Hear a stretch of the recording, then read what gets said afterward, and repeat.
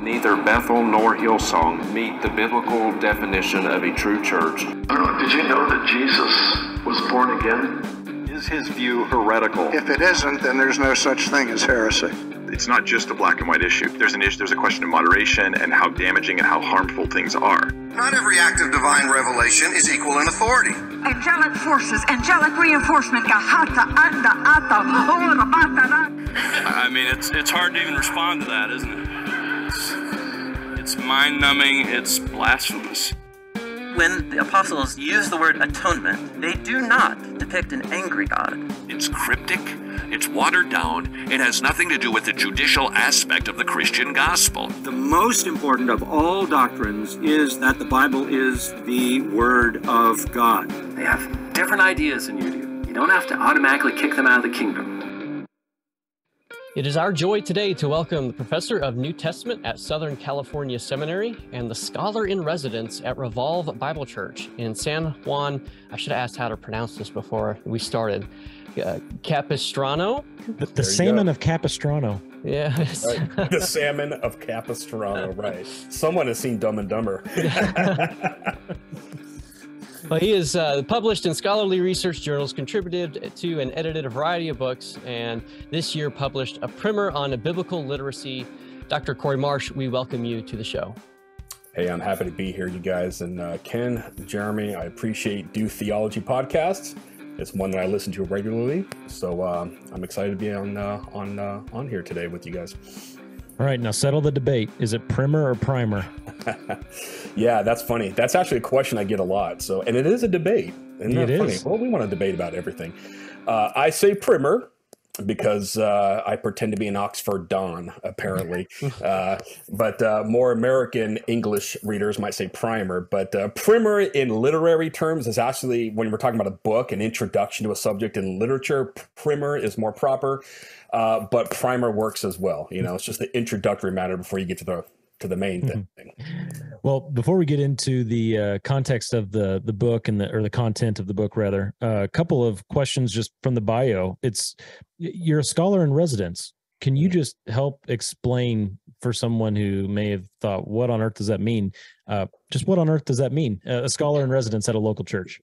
Yeah, it's a unique title, isn't it? I'm very honored by it. It was given to me by the elders at my church, Revolve Bible Church in San Juan Capistrano. Good job, Ken. You did that right. It's something that we're still working out of exactly how it looks. But I will tell you this. They had given that title to me because they know my passion for bridging the church and the academy. For too long, it seems like the church and the Christian academy have been separated, and we need to wed them together as they once were. And so there's a whole slew of people out there, believe it or not, that are PhD professors, that are scholars, that don't feel they have a right place in their local church. And oftentimes you'll see them be isolated to the extent where they're just in their offices and their classroom settings and not very engaged in the local church community.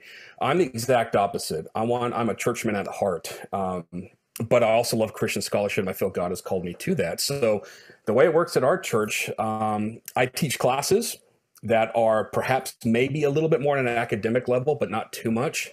We'll do a New Testament survey, perhaps, or an eschatology series, perhaps, and I'll come in and we'll also bring some other professors to come in with me. They asked me to provide a scholar's update to the elders and to the church every few months. So what's current in biblical studies, because this is my circle. So when I'm writing and researching and I'm presenting at conferences and academic societies, I'm able to speak on some things that are some hotly debated issues, things that are sort of in vogue right now, maybe some scholarly voices the church would normally not have known about. And I can speak into that. Because what generally happens is it's at the academic level. You know, the scholars write the commentaries, write the monographs, write their journal articles. And what happens in time, that ends up trickling down to the pulpit, to the local church level. A pastor will now use resources without even perhaps knowing what transpired before that commentary or whatever that article was written. And it does inform the church. It does come into the local church level at some point. but oftentimes, not always, but oftentimes sort of with a sense of ignorance, not knowing all the backstory of where these conversations took place, which are generally at the academic level. So the Christian scholarship, the academic scholarly works do make their way into the local church, but generally indirectly. I wanted to be a voice where I can represent that world, give it a fair, balanced reading, and expose the church to debates and discussions that are happening at the academic level that they might not get otherwise. So you're a scholar in residence at Revolve Bible Church, and you're a professor at Southern California Seminary, which is, it says in the introduction to your book, that's under the supervision, or however you want to phrase that, of Shadow Mountain Community Church, where Dr. David Jeremiah is the pastor. Could you explain the relationship between Shadow Mountain Community Church and Southern California Seminary for the uninitiated? Sure. Yeah, oftentimes I'll have to drop David Jeremiah's name for people to know who we are, because we're such a small seminary, but we are actually older than the church that we fall under. SCS, Southern California Seminary, where I teach, it's in El Cajon, which is the greater San Diego area, East County, San Diego. It's 76 years old, the school is, that is, 1946. So that's 76, I think, 75, around there. That makes SCS older than the modern state of Israel, by the way. So we've been there for a while. We are, as far as I know, the oldest fully accredited, traditionally dispensational school on the entire West Coast, from San Diego up through Washington, accredited by TRACS as well as ATS. And we've been there for, that many decades. Shadow Mountain Community Church, as you mentioned, is pastored by David Jeremiah, and before him it was Tim LaHaye. And so we have a very strong relationship with the church because, as I mentioned earlier, it's a perfect place for me to be because I have such a love for the local church, and I believe that the seminaries should be submitting to the local church. There needs to be oversight from a local church because we're training pastors and missionaries and all of these things. And so the relationship is David Jeremiah is technically our chancellor of the SCS. We have our own president. We have our own property. It's right on the same street. If you go down the street, which is Greenfield and Madison's on that corner. On one side is Shadow Mountain Community Church. The other side is SCS up on a hill. And it's older, as I mentioned. So the church technically inherited the seminary. But we have a very, very close relationship with them. We train many of their pastors. We do our graduation ceremonies in the worship center at Shadow Mountain. Our banquets are held there. Very, very close overlap. So it's a nice relationship we enjoy, where we are independent to an extent, but not to the extent of being our own island. We still fall under a leadership of a board of a local church to make sure that we are honoring God through the local church, which is actually part of our mission statement at SCS. Very good. Now, you mentioned earlier when you were speaking to the issue of trying to see these worlds of the scholastics and the local church and trying to bring those two together, trying to bridge that gap a bit. Because historically, this is just kind of the way things have worked out. There has been a bit of a gap. And in your viewpoint, that gap is not a healthy gap, right? Like that shouldn't be there. Do you see a connection between the importance of a local church involvement in order to help bridge that gap? So many of our seminaries are so disconnected from any local churches. They're just kind of existing independently on their own. Can you talk a little bit to the connection between a local church and a seminary that can help with bridging that gap a bit? Of course. Now, when you read the New Testament, it's going to say in Ephesians 3:11 that it is through the church that the manifold wisdom of God is made known to the rulers and principalities in the air. So there was, back in the first century, there was no seminary, of course. It was, when the New Testament was written, there was just the local church, and all instruction would come out of the church. This would go all the way up through the medieval eras and even into Reformation times. But, I look back on the Puritan days, in the 17th century. It was the smartest guy in the village. Wasn't just this academic. He was the local pastor. And he wasn't smart for his own sake. He was schooled, he was trained, he was training his people to understand the scriptures rightly. And the village and the town would understand that and respect the pastor as being that authority figure, if you will, having done the work, the diligence, and the academic rigor, but also maintaining a devotional life. And so with the church, I look at it as the church, the seminary, that relationship, we need more shepherd-hearted professors in the classroom. Say you get a class and you have a group of students, you might only have them 3 hours a week, every week, but within those 3 hours, there's a calling there. You are shepherding those students in whatever class you're teaching for them to know the scriptures rightly and to grow closer to God through them. And we also need better trained exegetes and scholars behind the pulpit at the church. Going back to those older days where the local church pastor was trusted for having done the work and the education coming out of the local church. We need those pastors behind the pulpit that are trained in ways that the normal everyday church life just does not have the resources or time to be able to devote to the training that a seminary can. I recently read a statistic. I can't remember where it was from, but it was shocking. It might have been from Gordon Conwell Seminary. They have a Center for Global Christianity. It might have been there. I'm not entirely sure. But I did read this statistic that only 5% of the world's Christian pastors are seminary trained. That is remarkable. That means 95% of the people that are preaching God's word every week and doing normal church life of counseling, of everything that comes with ministry, discipleship, have not been to seminary. And this is on a global level, mind you. In America, we're very privileged. We have the majority of the world's seminaries here. So it seems like every pastor has gone to a seminary. But globally, it's not. And we have a lot of, I'll frankly say it, a lot of bad pastors, a lot of weak churches because they simply just don't have the training that they need.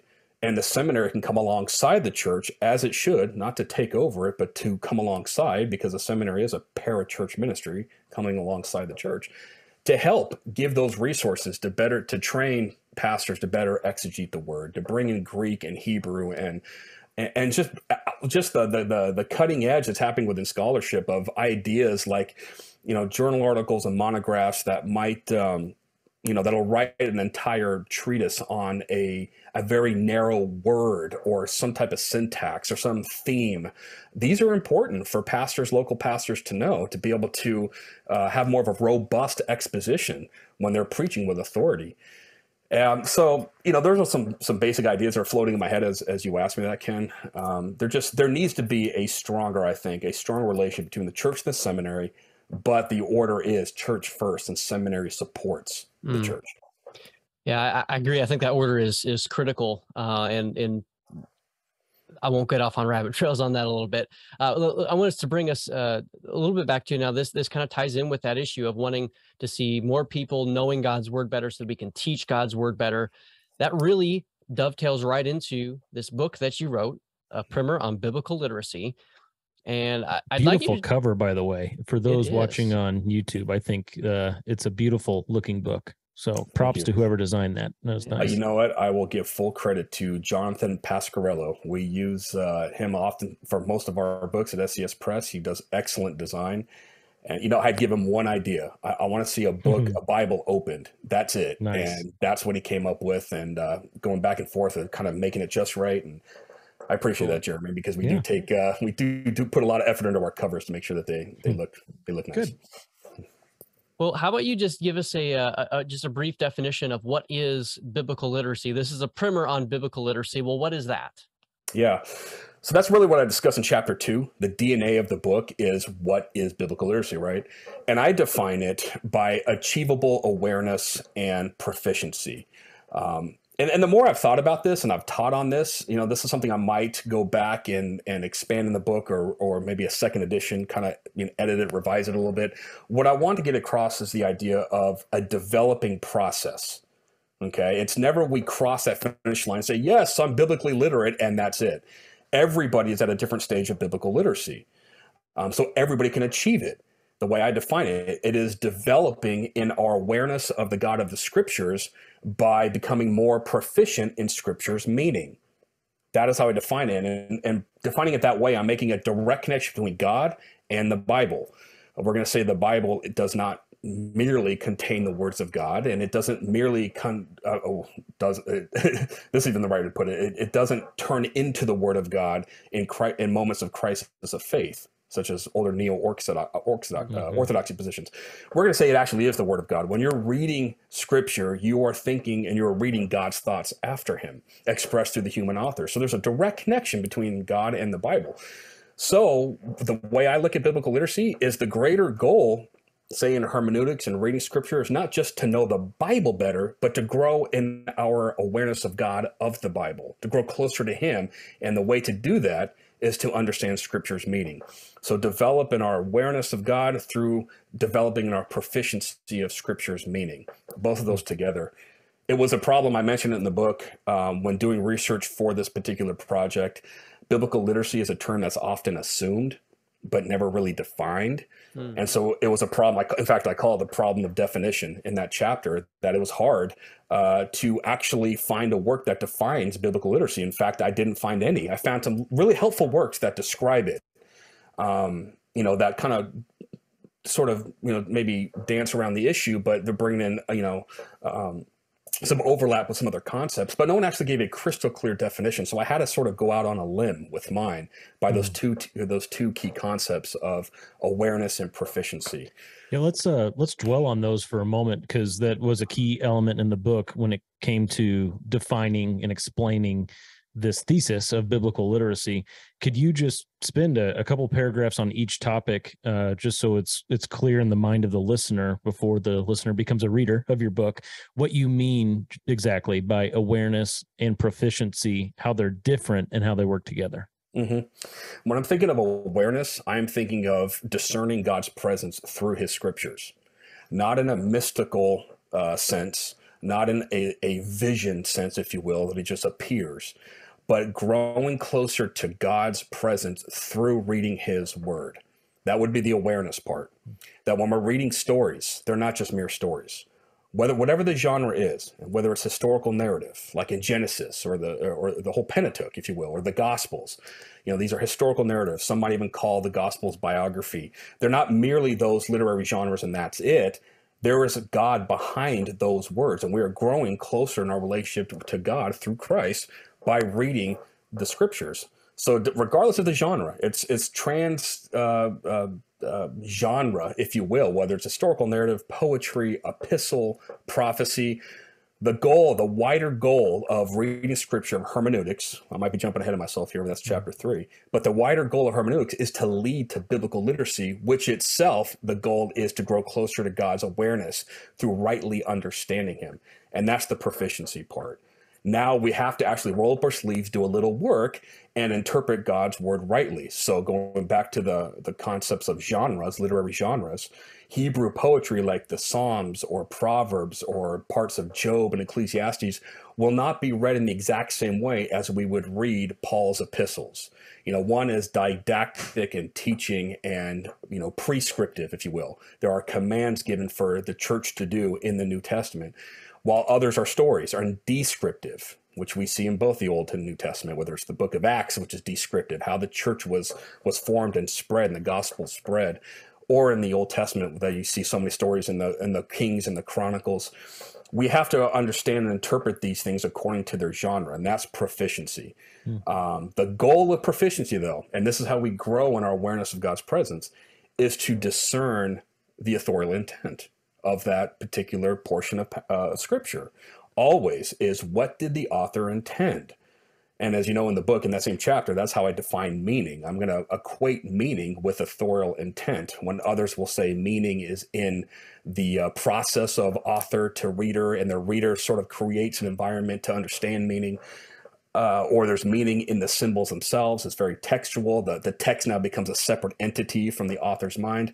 I'm going to say no. I'm going to say that meaning is defined directly to the mind behind that wrote that text, and we can actually read their thoughts after them by reading and rightly discerning the word. So that's all proficiency, and that's really where you're rolling up your sleeves. That's where you're doing word studies. That is where you're going to bring out your concordances, study aids to help. It's not crucial, it's not necessary to grow in biblical literacy to have these things, but these tools are available to help us grow closer to God and understanding him and his meaning more. So those are maybe a little crash course on what I'm thinking with both those concepts. On page 50 in the book, you state that it's a popular notion that a Christian should read the Bible as they read any other type of literature. But you go on to say, even though there's truth to that rule, and the intention is well-meaning, it's not entirely accurate. So would you say that as a Christian reading the Bible as they would any other type of literature is focusing on proficiency to the detriment of awareness? Is that how that would play out with those definitions? Yeah, I think so, Jeremy. That's pretty good. Yeah, I would agree with that. Because we have to have an awareness that this is God breathed and we're moving closer to the God who breathed it. Correct. Hebrews 4:12. That the scriptures are living and active, can pierce between soul and spirit. 2 Timothy 3:16, that all scripture is theopneustos, is God breathed. This makes this literature radically different than everywhere else. And for one major reason, probably for what you just said, Jeremy, is that it's this literature that grows us closer to God because it's directly his thoughts expressed in the words, which makes it different than reading any other book. So there is some truth to, yes, we read scripture like we would read other literature, meaning we recognize genre difference, and we're going to interpret according to genre. I have an example in the book. No one confuses Johnny Cash's Folsom Prison Blues, which is a song lyric, with medical records or tax documents. We understand these things intuitively. So can someone who does not have the Holy Spirit in them and not understand this is God's word rightly understand scripture? Yes, to a point. But where the difference is, you got to, the scriptures are made to grow closer to God and to submit to that word. And that is where it's only possible with a regenerate, Holy Spirit indwelled believer. And so this is going to make the Bible totally different than every other literature the world has ever produced. The Bible is its own category. And one more thought on that. Just this idea that when we call the Bible, which the Bible, we call it the Bible, right? Biblos in Greek, it's a book. That's sort of misleading because we tend to think it's just one story or one book when the Bible's really a library of 66 different books, different genres. And oftentimes the newer Christian or the very rusty Christian Bible reader does not respect or understand the fact that these are different genres written over hundreds and even thousands of years of time, and that we need to respect that. And that gets back to the authorial intent. What was the intent of this particular book as it being written? Who was the audience? What are the main themes? All of that comes out of the proficiency aspect of biblical literacy.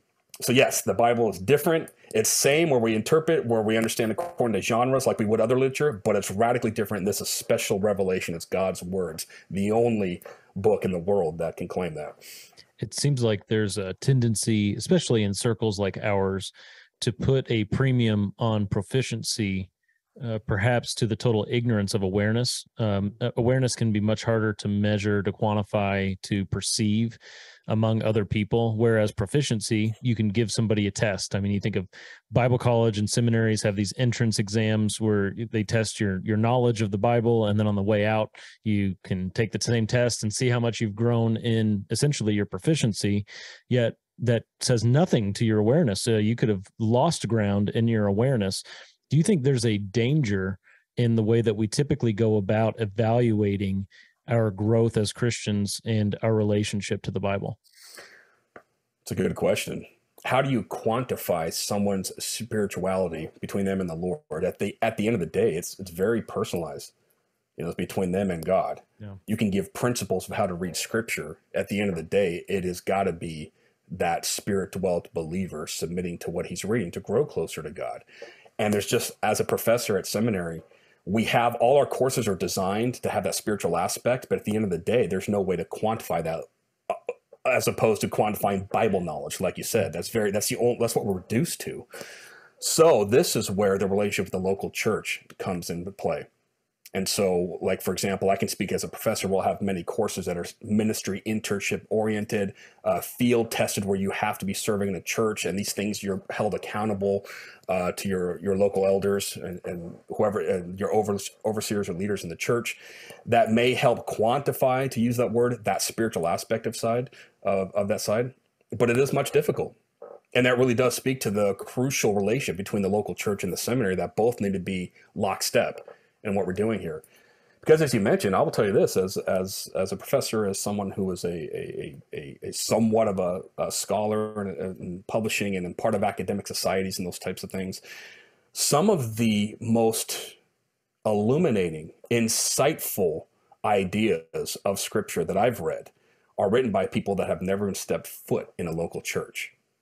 We can read something and just assume that knowledge equates spirituality, a thriving relationship with God, and come to find out it doesn't. Some of the most respected scholars, in fact, don't have any connection to local church. They are isolated in their ivory towers, if you will, to use that crass term, which again speaks, I can't underscore that enough, the relationship between local church and academy, both together, because that spiritual side needs to be quantified in some aspect. And the only way to do it, other than between the person and the Lord, is to have a body of believers that are discipling one another, keeping each other accountable. And I do mention that in the book, the crucial X factor of fellowship, right? I was going to mention that you talk about the need for community. God didn't design us to study a book in a vacuum. That's right. That's right. When you look at the New Testament, look at the Gospels, perhaps, to start there with Jesus and the disciples. I can't think of an instance where there's one disciple by themselves with Jesus. They're always they're in groups of 12, or they're in pairs or triads. Perhaps maybe the only example that might qualify is the end of the Gospel of John, where Jesus is restoring Peter to ministry. And then he goes and predicts Peter's, impending death. When you're old, you're going to be stretched out and go somewhere where you don't want to go, which was a prophecy of Peter's execution. That might qualify as the one place, perhaps, where there's a disciple alone with Jesus. But I don't even think that one really does, because Peter immediately turns back and goes, what about this guy? Talking to the beloved disciple, which is John the Apostle. So even John's an earshot of that conversation. He must be very close. So with that possible exception aside, there's just not there's not these extended scenes where Jesus is walking alone with a disciple. And from that, we can infer we need each other. The disciples needed them to be a group under Christ. We as a local church, there's no such thing as an isolated Lone Ranger Christian. We are grouped together. And that is what I call in the book the crucial X factor. It's not discussed in these areas a lot of times with hermeneutics and biblical literacy, the importance of being with other believers. Just the very, the basics of one-on-one discipleship and group discipleship, whether it's in small groups, my church, we call them life groups, or under the exposition of scripture every Sunday. This is a critical tool that God has given us to understand his word, and that is the local fellowship of a local church. Yeah, so the issue, obviously we're talking about something more here than just, hey, everybody read your Bibles, right? Like this is really a bigger thing than that. And there have been a variety of studies. You cite different studies within the book. This morning I was just doing a Google search to see if there were anything that other people had written on this issue, as far as studies and things that have been done about the growing trend of diminishing literacy, not only in the secular world, but even within people who would identify themselves as evangelicals, where there's this growing trend of people who just don't have the most basic knowledge of who different Bible characters were, and basic things of theology that are, anybody who has read the Bible to any extent knows what's there, but there's just this growing lack of that knowledge.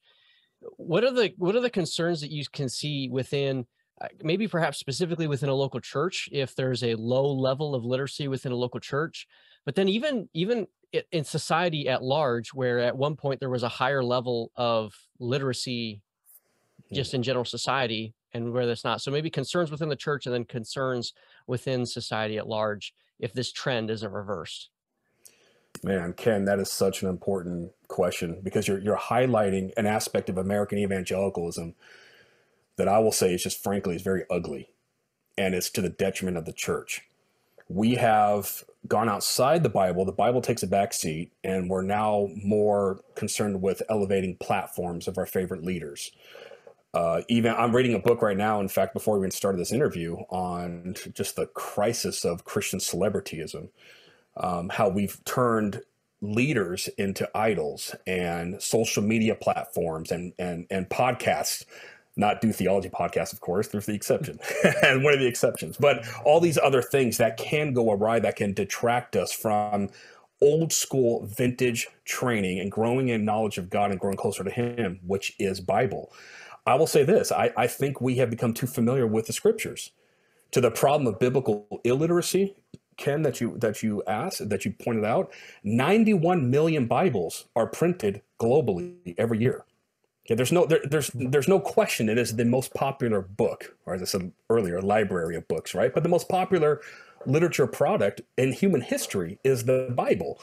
I have a stat here that I'm looking at just as we're talking. The average American, Christian or non, the average American owns at least 3 Bibles in their house. You know, it's become this sort of maybe familiar good luck charm to have in your house, you know. But the illiteracy rate is remarkable.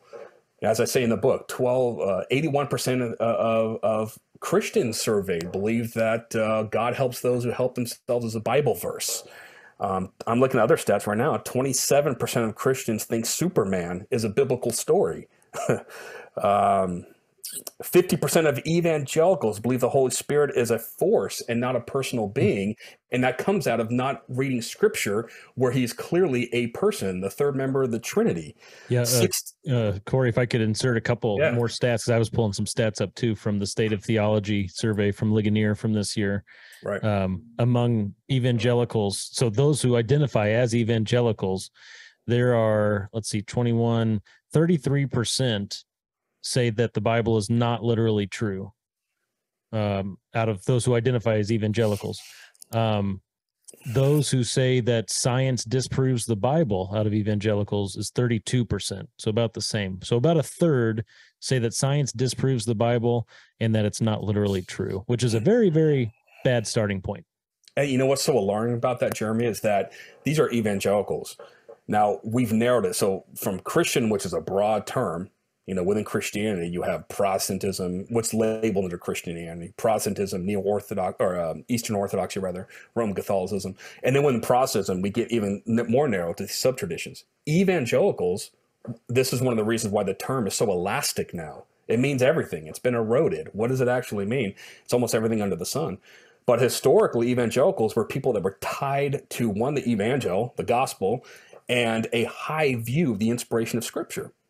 You know, it's still one of the requirements to be a member of ETS, Evangelical Theological Society, that you believe that the autographs were inspired and inerrant, and you believe God is a Trinity. It's been reduced to those 2 things. But that was what we're known for.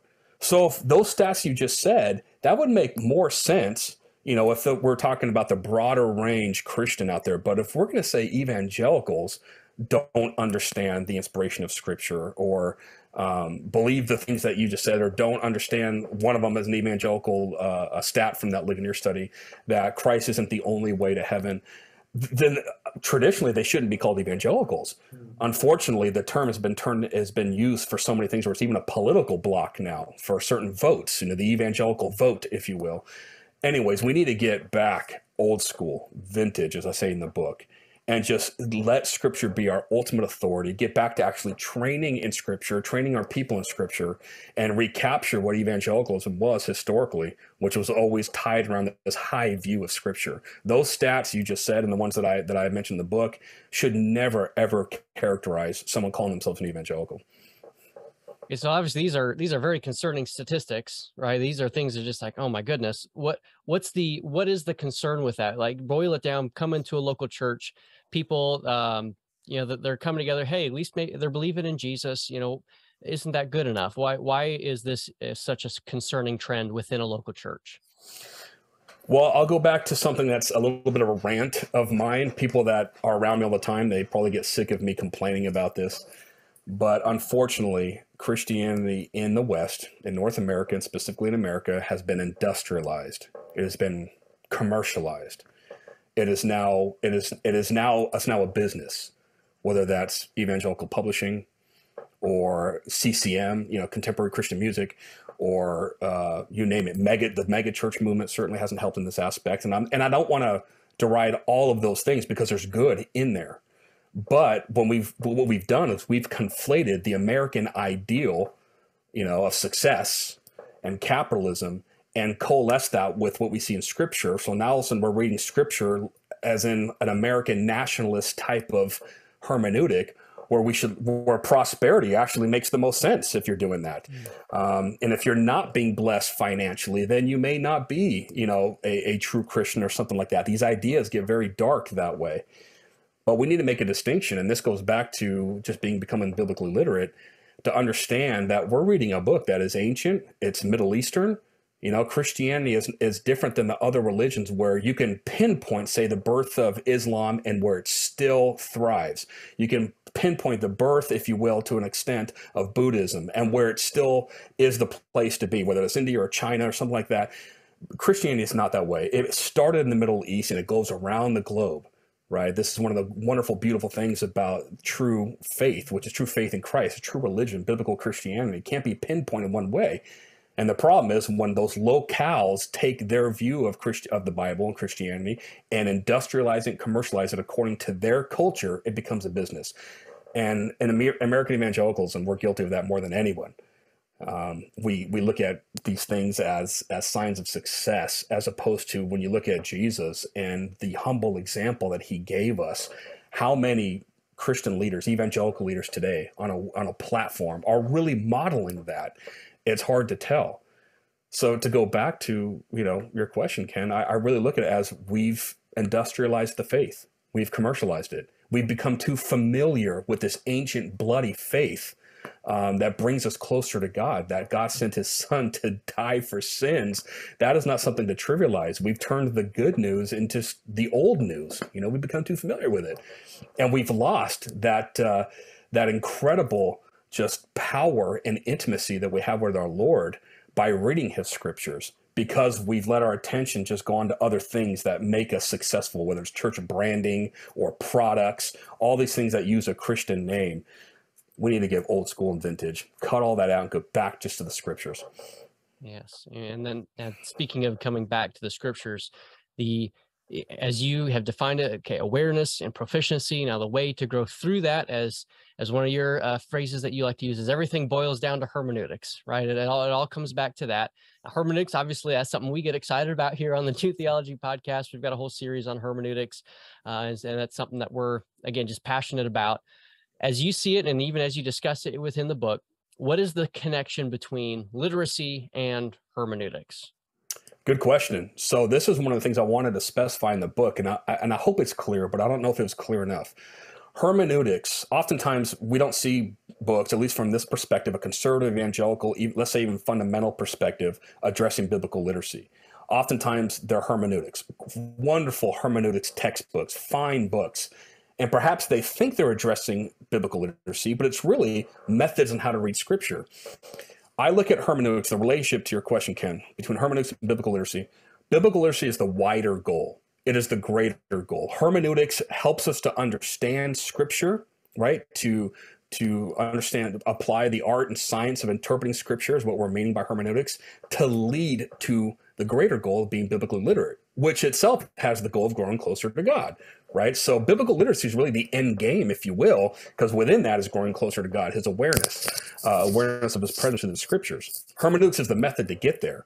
So these are there's overlap, there's a huge relationship, but they are two distinct categories. And so I couldn't write a book on biblical literacy without addressing hermeneutics. And it's in the title, it's a primer, as we already discussed, so this is not comprehensive. And at the end of the book, I give some of my favorite resources that have helped me, whether it's bibliology, doctrine of the Bible, or hermeneutics textbooks that the reader can go and I rank them according to like what's best for elementary to intermediate to advanced. But you can't talk about biblical literacy without talking about methods of reading scripture, how to become proficient. So yeah, that is chapter 3. I'm a nerd with you guys, hermeneutics all the way. I teach hermeneutics at Southern California Seminary from the basic elementary level all the way to advanced hermeneutical theory and exegesis. And so when we get to hermeneutics, this is key. How are we going to apply our method? What method are we going to apply to grow in our awareness of God and proficiency? And as you know, what I argue for in that particular chapter is a consistent, literal, grammatical, historical hermeneutic. This is time and tested, true of getting to the author's intended meaning the best way we can, because we don't have the prophets and the apostles. We can actually ask them, what did you mean by this? We have to assume that what they wrote is exactly what they mean. And so our goal on this side, all these thousands of years removed in the different culture, is to reproduce that original intent that was always there, not to come up with our own meaning, but to what did the author himself mean. And so I give a couple techniques that I like to employ, whether it's the hermeneutical triad or the hermeneutical spiral. I call it the grammatical historical method. These are all related concepts for us to have a responsible interpretive method when we come to Scripture, and not just throw the dart on the page and say, okay, whatever this lands on, that's my verse to claim this day, and I can make the meaning up to whatever I want. Absolutely not. We need to be diligent and make sure we're rightly handling the word of truth. So that chapter really deals with those different techniques I think are very helpful to be able to for us to understand the original intent. More than being consistent or in a tradition, a theological tradition, you actually make the argument in the book that that method of interpretation is ethical. Could you explain what you mean by that interpretive method being the ethical way to go about reading Scripture? Absolutely. I'm glad you brought that up, because that's another issue that's not discussed a lot when we talk about hermeneutics. There is an ethics involved. Nobody likes to be taken out of context. Happens all the time in daily speech. You hear on the news someone being quoted, misquoted, and it's a personal offense. However, if we take Jesus' golden rule, what's called the golden rule, and draw some inferences, maybe some principles from that to treat others as we would like to be treated, then when we come to reading Scripture, we should treat the Scriptures as the author of the Scripture would like to be treated. And that means we can't just make it mean whatever we want. We actually have to take it as the author intended. There's a single intended meaning. To violate that is to offend the author. Just like if we said something and someone took it out of context and created a whole school or community around a misinterpretation, we would take it as a personal affront.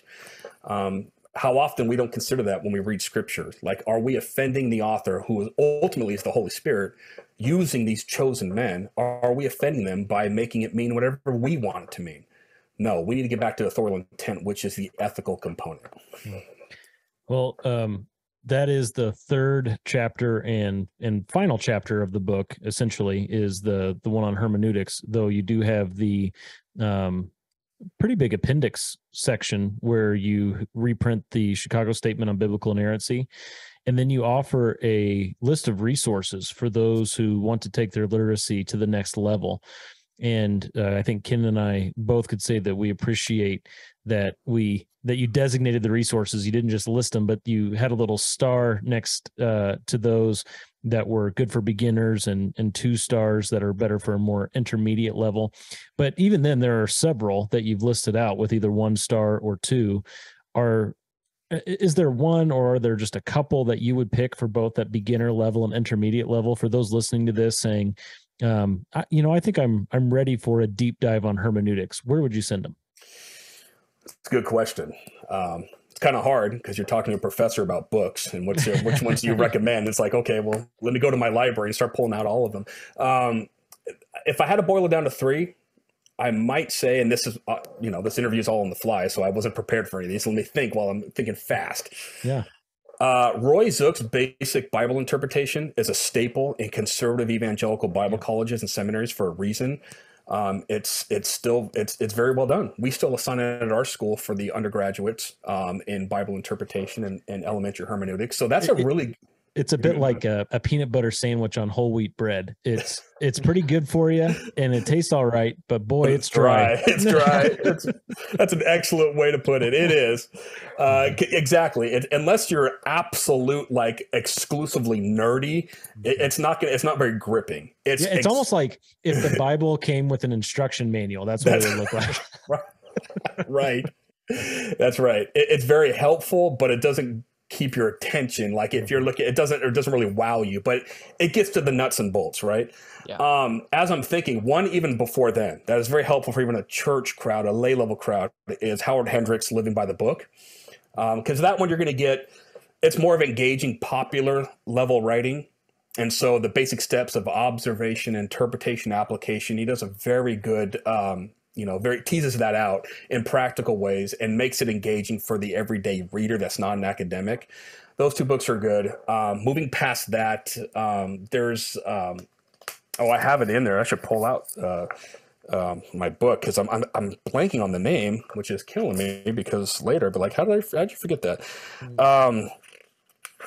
I'm thinking of why can't I think of his name? Robert Stein.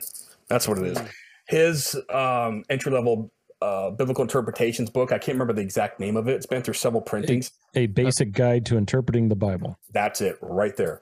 Very good as well. These are more elementary levels to get you into actual hermeneutical theory.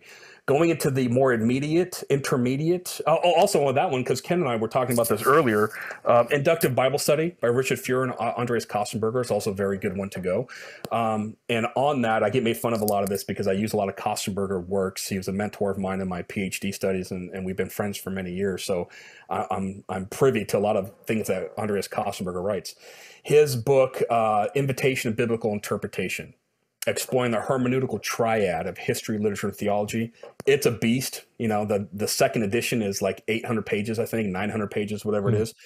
But it's very, very thorough. It's very good of applying historical context, literary context, and finally theological context. That's the hermeneutical triad I talk about in my book. That would be one more at an intermediate to advanced level. Outside of that, you can get into exegesis, dealing with the actual Greek and Hebrew. There's some excellent works by D.A. Carson and others that deal with that. Interpretation of the New Testament is a favorite of mine because I'm a New Testament professor. Darrell Bach and some other scholars from Dallas Seminary were part of that. Wallace was one of them that has a good essay. Anyways, I can be going on and on about this. This is why I put it, Jeremy, at the end of the book, so I don't have to be asked about it. But those are some basic resources, perhaps, to start with and to go into more of a deep dive. Now, I want to ask you one. This is our last question. In many ways, this book is kind of geared towards individuals and trying to help them see the need, the process, and get their feet wet and get started in their journey towards biblical literacy. Want to ask a question about, okay, maybe there's a church leader, or maybe there's just a father who wants to help his children grow in biblical literacy. What kinds of advice or maybe encouragements or strategies could you help us think through as leaders, pastors, elders, fathers, that can help spur other people on towards biblical literacy, other than, hey, just read this book? Right. Yeah. No, good question. Couple things actually come to mind. And I think I addressed this in the book. I'm not too sure. If I didn't, I should have. Maybe a little bit the next edition, but I think I do. First, let's start with the very basic. To understand that father, that pastor, whoever he is, that leader should know without a doubt that the Bible can and should be understood. That it is not this mystical, very fragmented, odd, oddity that's just floating around the world that we call the Bible. There's an actual intent to it. God revealed himself. We call it the written revelation of God. So the very fact that it's revealed is the opposite of concealed, right? It's meant to be understood. So if that leader starts with that belief, that all my people, whether it's my family or the church that I'm leading, can and should understand that should be number one. Two, as I think I do get into this in the book, actually, I think about it. Most important outside of that, which would probably be actually on top of that, you need to be a believer in Jesus Christ, right? So you have to have the faith in Christ who opens the eyes to the scriptures, as we see that in the end of Luke. He did that with the disciples, the two disciples on the road to Emmaus. He opened their minds to understand the scripture. There has to be a divine enablement at some point for you to really understand and submit to scripture. So you need to be a Christian. You need to be regenerate, have the Holy Spirit in you to be able to read these things as it's intended to be. Three, very simply, they need to be prayerful. My wife and I have gotten in the habit of that. We'll say before we read scripture, look up to God in prayer before we look down to his word to read, right? So whether you're leading your church or your family, we're going to pray first before we start trifling with God's word. We're going to pray that we understand this rightly for him to open our minds. So these are more existential, if you will, more character driven rather than skill set, but they're all very, very important. And humility is another one. To be humble, that I'm not going to come to the scriptures with my own interpretation already set. Now the more seasoned you get, you're already assuming certain interpretations. That comes with being seasoned, more developed in your biblical literacy. But if I'm leading first-time believers or a family or a new church with perhaps novice or immature Christians, I'm going to say we cannot come to scripture with a pre-understanding of certain conclusions. we have to let the text speak for itself, and that speaks to humility. We're not going to get angry if the scripture speaks against our belief that we came into with. We have to do our best to set aside our presuppositions as best we can, which is almost impossible, but to at least set them aside and let the scripture speak for itself. So holding on to those things, a correct belief that scripture is God's revealed word and it can and should be understood, that it can be understood rightly only by the Christian who's indwelt by the Spirit, who is praying for understanding before, perhaps during, maybe even after reading, and coming to the scriptures with a humble attitude. Those things are going to put you on the right track to be able to grow in your biblical literacy and to lead others to become biblically literate. Well, the book is A Primer on Biblical Literacy by Cory Marsh, PhD, scholar in residence, professor of New Testament at Southern California Seminary. Thanks for coming on and talking about the book with us today. I appreciate you guys, and again, appreciate the podcast. Thank you for having me on.